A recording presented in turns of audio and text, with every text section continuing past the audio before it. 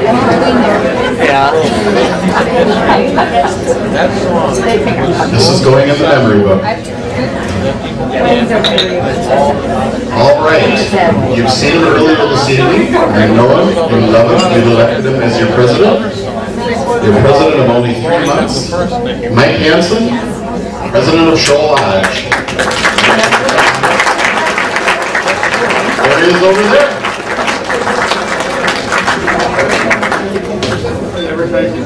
Thank you very much. I'll just take a couple minutes. First of all, it is indeed an honor to be here tonight to see this great crowd gathered to celebrate 100 years of Skjold Lodge history.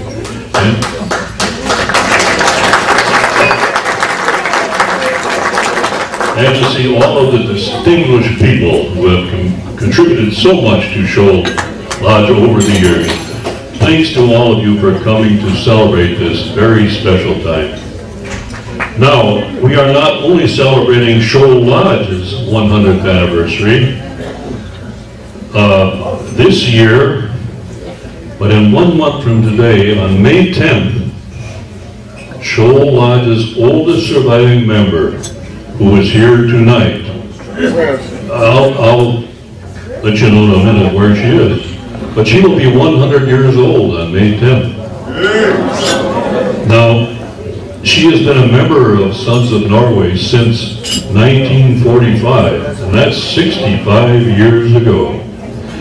5 generations of her family are also here tonight, including her daughter and a son-in-law, Lois and Les Amack, her granddaughter and her husband, Lorraine and Wendell Brenner, as he walks away from me here, her great-granddaughter and her husband, Carly and Bill Barber, and her great-great-grandchildren, Tede and Haley Barber. They are 5 generations, and they are all members of Skjold Lodge. Let's have a hand for the lady who started this all. Luella Trinrud.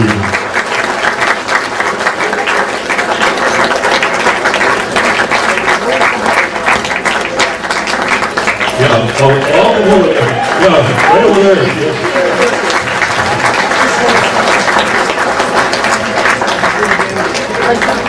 No, I hope this microphone works as I walk.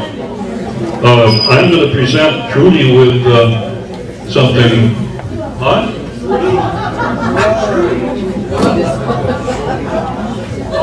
Oh, I'm sorry. Yeah, I'm sorry. Luella. Yeah, sorry, Luella. I was looking at your last name. Yeah. Yes, well, thank you for 65 years with Skjold, well, Sons of Norway, I'm sorry. Yes, and happy birthday, May 10th. Happy 100th birthday.